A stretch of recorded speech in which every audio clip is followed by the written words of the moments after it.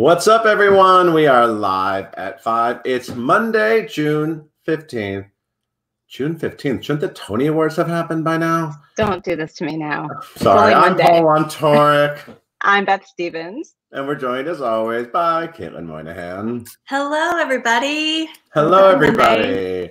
Hey, Beth. We have somebody fantastic here today. His first time on Live at 5. Who's our guest? That's hard to believe. It's Jelani Alladin, who's a member of the Broadway.com family. As a former blogger. Yes.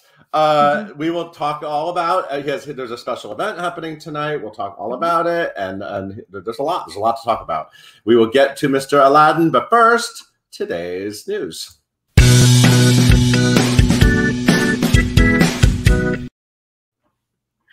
Guys, we did actually have an award show happen over the weekend. That's right. The Drama Desk Awards happened yesterday. Virtually, everything's virtual now. And it was the 65th Annual Drama Desk Awards, and let's talk about some of the winners. It was hosted by our friend, New York One's Frank DeLella.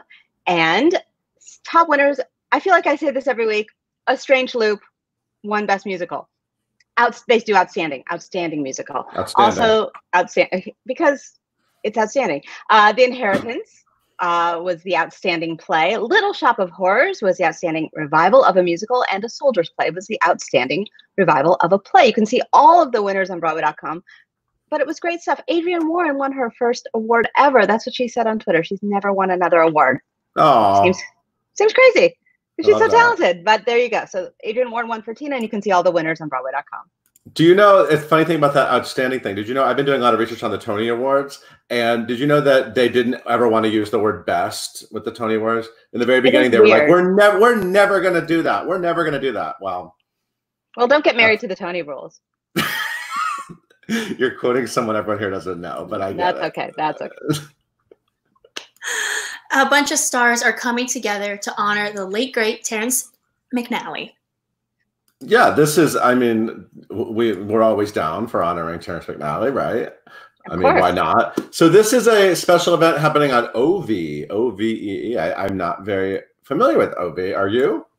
No, but I'll look it up. See someone talk about Terrence McNally. I know you love saying virtuals. I know you love annoying me with that word, so I'll say it back. This is a virtual discussion. It's not a real discussion. It's a virtual discussion. That's right. About the life and legacy of Tony-winning playwright Terrence McNally. This is happening June 17th, which I have to look. It's on Wednesday at 8 p.m. Moderator Susan Murkji of the Tribeca Film Festival and filmmaker Jeff Kaufman will lead the talk, and it'll include John Benjamin Hickey of the Drama Desk Award winning The Inheritance. I'm excited. Andre Shields, John Glover, and of course, Hickey and Glover were in Love Our Compassion, and Andre Shields was Horace in The Full Monty. And there'll also be clips from Every Act of Life, which is the fantastic documentary that Jeff Kaufman made. And so you should go to the article on our site, and you can RSVP to watch this special discussion for yourself. This Tony winner and a bunch of other stars are set for a new group of radio plays. This is really exciting, guys. That, of course, is Felicia Rashad, Tony winner, Felicia Rashad. And she is among the stars for Black Women and the Ballot. That is the name of 3 short radio plays that will be available on Juneteenth. And Juneteenth, of course, is June 19th. So, and of course, that is the celebration that of us celebrating the end of slavery, the day that marked the end of slavery in 1865. So this is the American Slavery Project, and they partnered with 11 additional theater companies: Crossroads Theater Company, Civic Ensemble, Classical Theater of Harlem, just a bunch of great, very recognizable names, lots of great stuff. So check that out. Big names, 3 radio plays. It's not really virtual if it's radio, right, Paul? It's just radio. It's just you listen. Just stop it. Enough. Yeah, and fans have a time to ask their questions to this huge playwright for a new series. Oh, is that what we're doing? David Henry Hwang. He's fantastic. You know, he was the first Asian American to win the Tony for Best Play. I've just been doing nonstop Tony research. That's what I do. You're Mr. Tony right now. So there's a special playwriting workshop and Q&A with David Henry Hwang, and this is all happening as part of the American Theater Wing's ongoing master class series, which is one of the ways that they're keeping things interesting and busy during this weird time. And this will be moderated by the Wing's president and CEO, Heather Hitchens. It's on June 18th, which is 3 days from now. I just have to look at my calendar to like figure out where we are. That's Thursday at 4 p.m. And this is all part of the American Theater Wing's National COVID-19 Response Fund, this masterclass series. And just go to the site and you can RSVP to be a part of this. So there's a lot of things to do. Hey, Beth, we didn't talk about cancellations today. That's good. No, and don't jinx it. Thank you. We got a big event coming up. Thank you so much for being here. Hey, Caitlin, why don't you tell everyone about today's guest? Gladly. Yes, you guys, today to kick off a fresh new week of Live at 5 Home Edition, we got Mr. Jelani Alladin here to talk all about hosting tonight's 2020 Shubert Foundation High School Theater Festival that is happening tonight. You can actually watch the awards on Broadway.com at 7 p.m. So it's really exciting. As we said before, Alladin is a former Broadway.com vlogger who took fans behind the scenes at Frozen, which marked his Broadway debut playing Kristoff. And then last summer, he played Hercules, very casual. It's fine. You guys can follow him on social at Jelani Alladin, and it's 2 L's, not 2 D's. Make sure you do that. You can follow him, put all of your questions in the comments below, and please welcome Jelani and Paul. Hey, friend. Hey, Jelani Alladin. What's up? What's up? What's up? You guys have so much news. You know, it feels like there's so much happening, yet nothing's happening, but it's so much happening, you know? The entire world is changing, and then little theater things are happening, little events you can do. Right. Yeah. Awesome. I can't believe you've never been on Live at 5. I cannot believe that either. Like, I feel like I've done so many Broadway.com things, and this is the one corner that I've not seen yet. So well, welcome. Talk with you.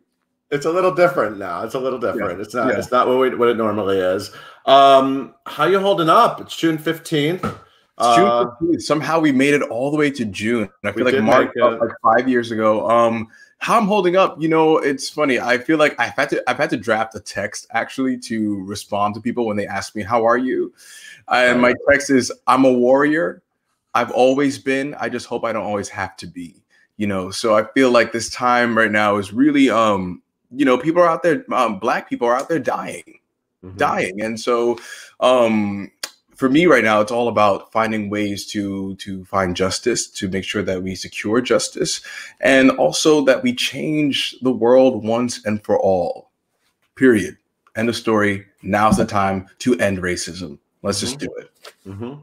And I've been following you on social media, and you were in the New York Times. There's an interview with you in the New York Times. Yes. You've been sort of one of the leaders in the theater world in the last couple of weeks, sort of turning the attention a little bit and looking inward at the Broadway world and seeing sort of how to address what people are feeling and sort of applying this real world. You know, there's protests happening. There's a lot of issues with police brutality, but then it brought up a lot of emotions within people in our community and a lot of things to talk about. So what was your personal awakening to all that?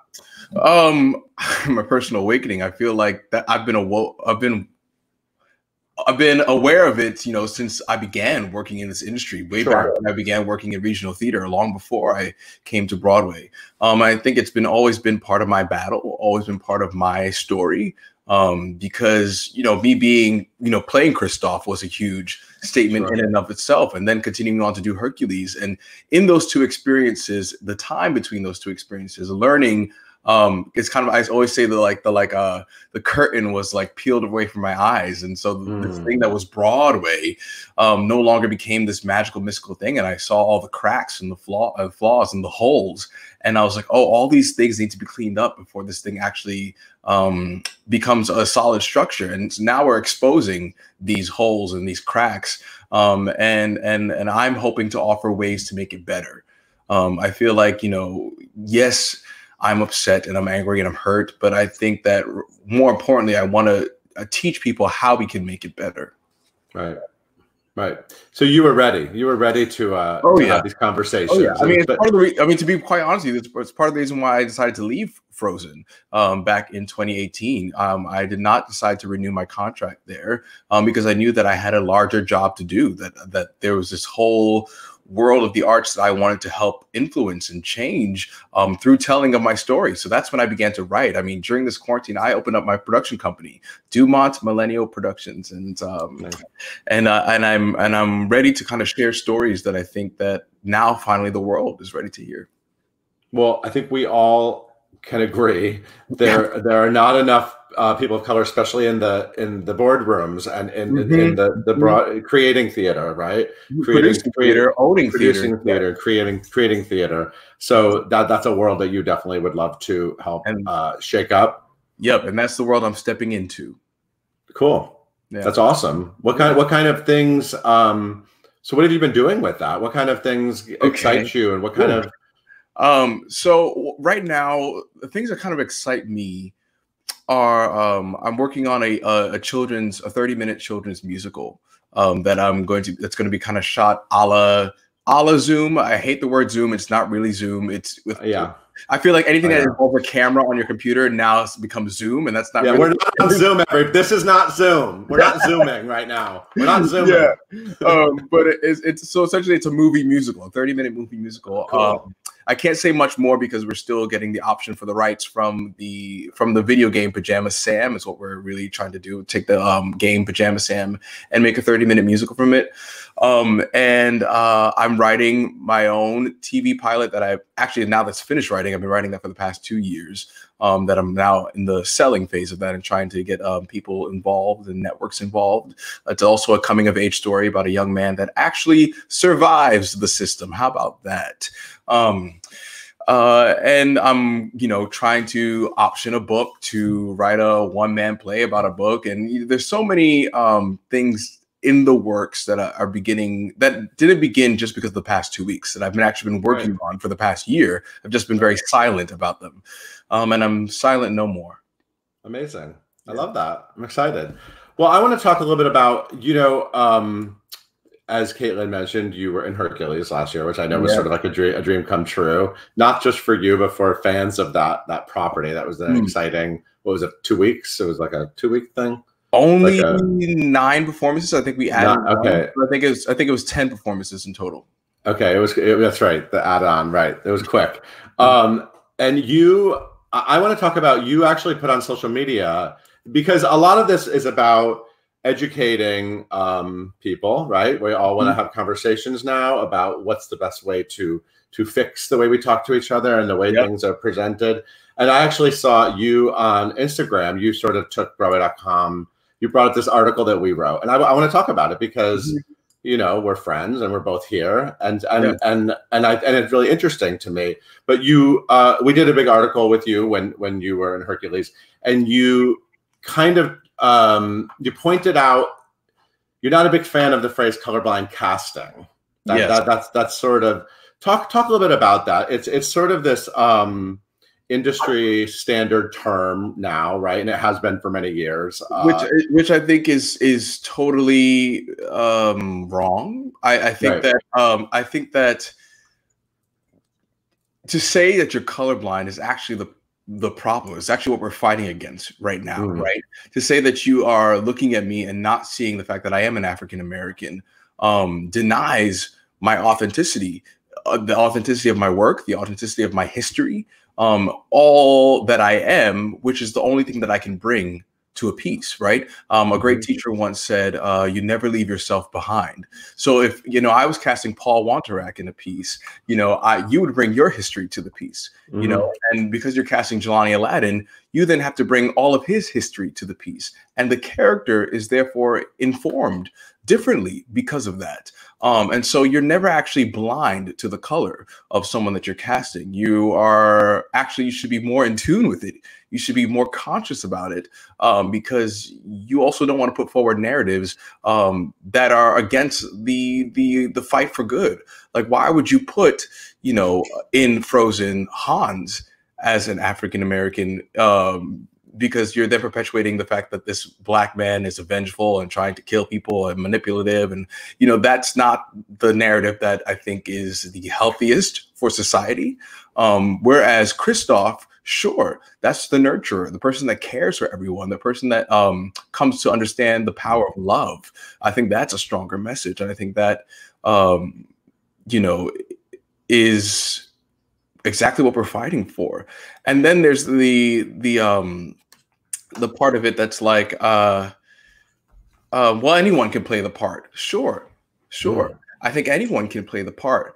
But when you do cast someone, so when they did cast me as Hercules, there was a discipline, or rather a closer look at the piece and said, okay, so if we're doing this, we're making this choice, how does it affect all the other choices of the piece? And that for me meant the world, because that really didn't happen at Frozen, because it's such a locked in piece. And it was, you know, it was 2 years, 3 years after the movie came out. People really just wanted to see the movie on stage, to be quite honest. But, you know, with Hercules, we're then, okay, so then why does Phil have to be African-American? Or, you know, why is it important that, you know, he dances this way, or that he, you know, says these kind of talks this way? And, you know, it's a matter of bringing my history, all that I am, me, Jelani Alladin, me growing up in Brownsville, Brooklyn, me then going to New Canaan High School, and me then going to NYU, me then experiencing racism all my life, just walking out the door and being a black man. All of that has to be alive inside the piece. And so as journalists, you would prefer, it's like, we don't need us to spotlight the race of the performer in that way, because it's because you think it's irresponsible, or it's just not the best approach to sort of make that be the angle. The angle is not. I mean, I was cast for the job because I can do the job, because I'm the best person to do the job. You know, I mean, let's be clear. I was actually fired from Hercules, and then they went on an audition process to look for someone to play Hercules, and they came back to me. So that just then proves that, like, I am then again the person to do the best person. You're like, no, I was really the best. they tried to. I mean, a lot of people don't know that part of the story. That after the third reading, you know, the truth is I couldn't sing "Go the Distance," and you know, a certain member on the team didn't want to take the chance on me. And through audition process, they came to realize that, you know, I was the best person to do the job, and then I was put in lessons with Liz Kaplan, and I was able to learn how to sing the song. To then put in the work, you know? Yeah. Interesting. Well, yeah, I'm glad to talk to you about that. And by the way, if you had at the minute that article had gone live, if you had voiced that and something bothered you about it, I would have changed it immediately. Of course. And I think, you know, I think also I'm learning, you know, how to speak up. For so long, you know, we were told to, like, just swallow things and we move on with that. But also now there's a learning curve on our side to be like, hey, actually, no, that actually is not, that doesn't sit well with me. Let me express that. You know, that's why in the New York Times article I talk about communication. It's a two-way street, right? You know, we have to be able to say what we want, and we have to be able to know that we're being heard or listened to and understood. And so communication it takes both sides. Totally. I'm glad we're communicating, Jelani. Yes. So let's talk about these. It is. Let's talk about these high school kids. So, oh my God! So the Shubert Foundation High School Theater Festival. This is for New York City high schools, right? And so tonight at 7 o'clock, you're hosting the show. Who else is on there? Adam Chandler-Barat, James Harkness, Carly Hughes, George Salazar, and Nate Scott. And it honoring like 160 students. And you're going to get a glimpse. We'll be able to watch. We're all going to be able to watch 5 of these high schools. So what happens is a bunch of high schools, like 30 high schools, submitted their shows, and only 5 were selected. That's the Brooklyn High School for the Arts. They're doing Fame. Curtis High School, they're doing Lucky Stiff. Frank Sinatra School of the Arts, they're doing Hairspray. Repertory Company High School for Theater Arts is doing a number from Aida. And I think something that's really, really cool is that the Talented Unlimited High School is doing a scene play from The Wolves. I know, I love that. Yeah. And so And you watched all 30 and you picked the top. I'm just kidding. That wasn't you. You didn't do that. You didn't do that. I had no, I did not help pick at all. Okay. You did get to watch what is being streamed tonight, and I'm telling you, it's amazing. It's amazing how innovative these performances are, because, you know, I myself in making this movie musical thing, I'm like, oh my gosh, I could do that too and that too. And what they're doing, what they're finding ways to still create theater online is so awesome. And it proves the point that like theater can never die and will never die, because we just keep finding new ways to make it. Right. Yeah. Right. Really cool. So, and were you involved in high school theater? I was involved in high school theater, but not in New York City. So I actually went to Philippa Schuyler Middle School for the Gifted and Talented here in the city, because I was. Of course you were gifted and talented. Of course. I don't know. I mean, I sang in choir. That was the most gifted I was. And I remember my senior year, I had like a solo, and that was like the big thing. You had a solo at the spring concert, then you were like it. But these, high school theater, that's the place where it happened. That's the room where it happened. If we want to talk about rooms where it happened, for me, even though it wasn't in New York City, high school theater for me was where I found musical theater. That's where I found good old Seussical the musical, and I played the Cat in the Hat. Like, that's where it began. And that's where we start geeking out about, how cool this art form is. And some of us may not ever end up becoming professional artists, but it's a place to nurture ourselves, a place to grow, and a place to learn empathy. And I think that we do society a disservice when we don't give the performing arts their due, and we don't actually give high school students or any students at any age the chance to experience the performing arts.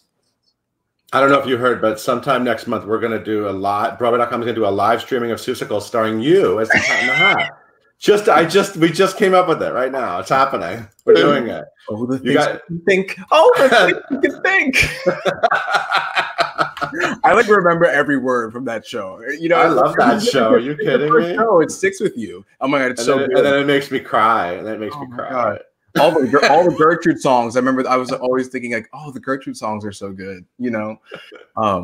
Yeah. It's good stuff. So that's all happening 7 o'clock tonight, and you guys can watch it on Broadway.com. We'll have the video embedded. But let's bring Caitlin back in and find out what the fans are asking. Hello. Ooh, what are the fans asking? That's something we do here on Live at 5. I know you've never been here, but we do that. I'm learning. We're learning so much. So there's a lot of questions. So we're going to go. First one, Clarissa on YouTube wants to know, what musicals are you listening to in quarantine? Ooh. Well, I've actually been on a roller coaster with that. So in the beginning of quarantine, I was very depressed. I could not get off my couch. I kind of was, as the whole world was, we're mourning the loss of everything that we knew before, right? And so I found solace in Dear Evan Hansen, and listening to So Big, So Small over and over again, kind of like helped me like put like the world into perspective that like, I will still have my life no matter how big this COVID event is and how it becomes, that like I will still be able to carry on. And that song was really, really did it for me. I'm picturing you just like rocking in bed, listening to So Big, So Small over and over and over. My bed. I slept on the couch. I couldn't even make it into the bed. Listening to Rachel May Jones, singing to. It's a lot. It's a lot. Yeah. So that's a go-to. Yeah. That was in the beginning. Yeah. I'm glad it helped. Are you listening to any fun musicals now? Are you okay? I don't know. I'm kind of strayed away from musicals now. I feel like I find myself listening to a lot of gospel music, things that are inspirational and upbeat. I find myself, I did for a while listen to a lot of Hairspray. I Know Where I've Been, hits home. A lot of The Color Purple hits home. Anything that Cynthia Erivo sings hits home, let's be real. I could open up my Spotify and take a good look. I did listen to a lot of Hamilton the other day. When this all began, I did re-listen to the entire score of Hamilton, and I was like, man, that Lin-Manuel Miranda is a freaking genius.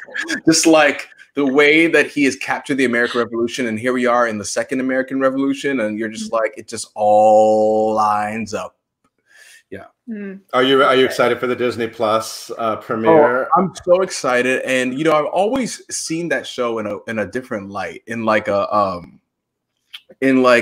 this is the I've always understood the irony, or is it irony is the right word? I'm not sure what the right word is, but the double play on the fact that there are people of color telling the story that is so so white in its creation. Right. Like all these people were white, and yet we're talking about a revolution. These people through the Boston Tea Party was a riot. You want to talk about rioting? The American Revolution was a riot, and here we are judging Black and brown people when they choose to riot for their rights and their freedom and their justice. And it's like, that's what the white people did. So I don't know why y'all judging. And so I've always been like, Lynn has gotten mainly white people to swallow the pill of this play, knowing that what it's talking about right now is reflecting the world that we live in. That this American Revolution was always brewing, and Hamilton was on the brink of that. So I think I'm really glad for people to watch it inside of their homes and experience it that way. Amazing. Love it. Well, going off of that, Aaron wants to know, if you were to be in Hamilton, which character would you want to play? Hamilton. End of story. Oh. That was so easy. That was Great. So easy. He knew. Amazing. And and would you need a lot of rehearsals, or do you know a lot of it? I would need a lot of rehearsal. I would need a lot of rehearsal, but I think the essence is right. Love it. Cool. All right. So Samantha Elliott wants to know, which Broadway actor do you want to work with most? Ooh. Oh. Which Broadway actor? You know, I really do want to work with Cynthia. I really, really do. I was just picturing, can you imagine if she recorded So Big, So Small? Like tonight, you would lose your mind. You would lose your mind. Yeah. That's your challenge, Cynthia Erivo. That's your challenge. Yeah, she can do no wrong for me. No wrong. I definitely want to work with her. I definitely want to work with Lynn. I want to work with Lynn. I want to collaborate with Lynn. Gosh, there's such a long list. Everybody's so talented. I mean, now the number of people that have been on Broadway, you know, in the past 10 years, like I want to work with every single one of them. Is that fair to say? Okay. So you still want to keep performing. You want to be in front of the footlights and behind. You know, both. You know, in TV and film, people can do that a lot. You know, you look at Issa Rae, you look at Donald Glover, and it's like, I'm ready for that kind of same effect or that same kind of reality and truth to be available in the theatrical world. You know, who's to say that if Hercules was to come to Broadway, if I could produce it and be in it, you know, who knows? I don't know. But, you know, I think that's kind of where I think acting is always a part of me, will always be a part of me. And I never want to lose that part of me. And I'm excited to share some news that recently has come to light in quarantine, you know, and a new TV series that I'm going to be a part of, which I'm very excited about that too. What's that? I can't tell you what it is. Oh, okay. I want to tell you though, if you ever star in and produce Hercules, make sure you get a piece of the merchandise too, because we're gonna have to make some black dolls. People are gonna buy that merch. People are gonna buy that merch. Heck yeah. Amen to that. All right. I think we can end with this question. Okay. So basing off of you doing the high school awards tonight, Sophia wants to know, after watching all of those, she says, as someone who wants to one day be on Broadway, what's a good tip for any young aspiring performers? A good tip. Okay. I have like 5 million, but I think I'm gonna go with the one that I was talking about earlier, and I'll talk about it a little deeper, about never leaving yourself behind. I think for so long, you know, I mean Black, you know, Indigenous persons of color, actors, we for so long felt that we had to fit into a box. We had to change ourselves, quite literally change ourselves. I used to have a gap and I changed my teeth, you know what I mean? Quite literally change ourselves to fit the form of something that never really was, we were never really invited to that party. And we kind of found our way in. And I say never again. Never again. Everything that you are is beautiful, worth it, valid, authentic, should be celebrated. So never leave any of that behind, and trust that what you are will guide you to what you will become, because everything that you need is already inside you. And so that's what I would say. That was perfect. Beautiful words. I love that. I love that. So articulate.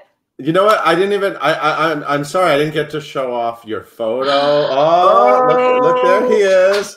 There he is. Zero. I didn't even get to show that off. And also, this is tonight. Yes. You guys can watch this at 7 o'clock, and it's also right here on Broadway.com. Jelani, so good to see you. Oh, so good to see all of you guys. I'm glad you're all safe and healthy. Same to you. I hope that you make it through quarantine. I can't wait to hear about all these projects you have brewing inside that head of yours. I can tell there's a lot. There's a lot just like waiting to explode out. I can tell. Not like Haiti, maybe in a cooler released way. Yeah, cool. Hey, Caitlin, we're having another. Michael James Scott is coming back tomorrow. We're having another little panel. So why don't you tell everyone about that and send us off? Thank you so much again, Jelani. Great to see you. Yeah. Thank you guys so much for tuning in for another fun episode of Live at 5 Home Edition. You can follow along where you get your podcast by searching for hashtag Live at 5 and hitting that subscribe button.